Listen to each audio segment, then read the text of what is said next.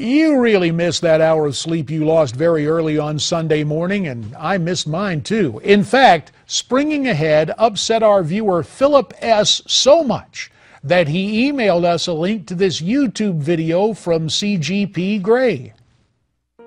Every year, some countries move their clocks forward in the spring, only to move them back in the autumn. To the vast majority of the world who doesn't participate in this odd clock fiddling, it seems a baffling thing to do. So what's the reason behind it? The original idea, proposed by George Hudson, was to give people more sunlight in the summer. Of course, it's important to note that changing a clock doesn't actually make more sunlight. That's not how physics works. But by moving the clocks forward an hour, compared to all other human activity, the sun will seem to both rise and set later. The time when the clocks are moved forward is called daylight saving time, and the rest of the year is called standard time. This switch effectively gives people more time to enjoy the sunshine and nice summer weather after work. Hudson, in particular, wanted more sunlight so he could spend more time adding to his insect collection. When winter is coming, the clocks move back, presumably because people don't want to go outside anymore.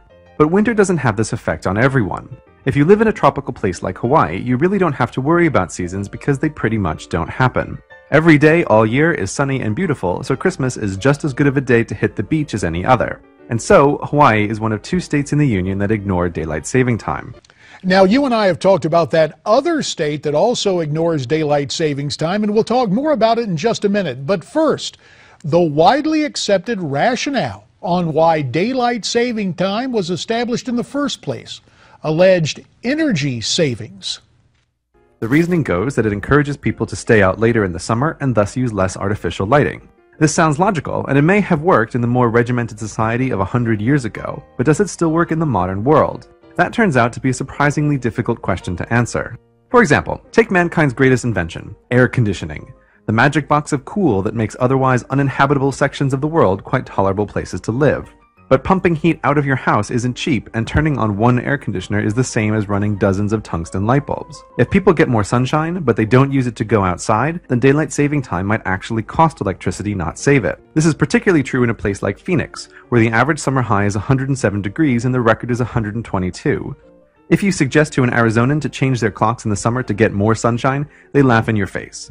Sun and higher electricity bills are not what they want, which is why Arizona is the second state that never changes their clocks.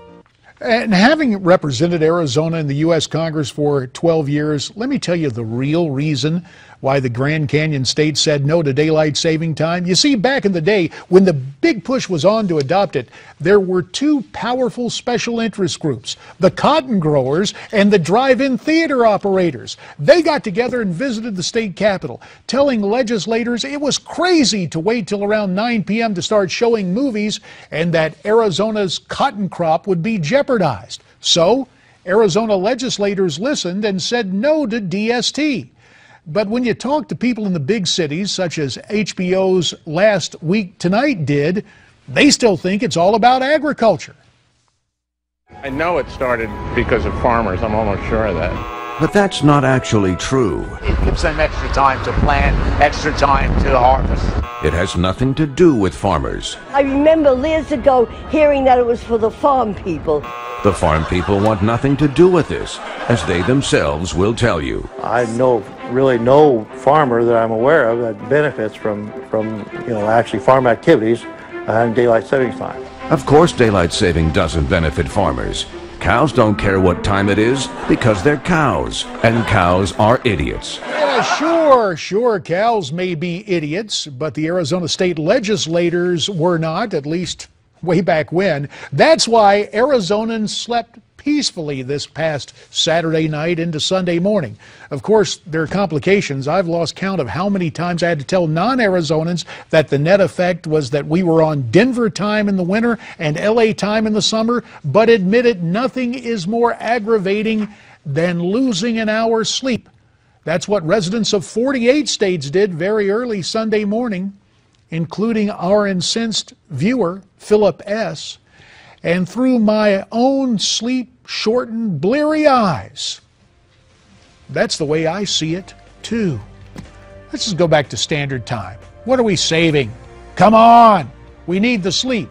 But now that you're awake, we want you to stay here because Hour 3 of America's Forum is coming up right after this timeout.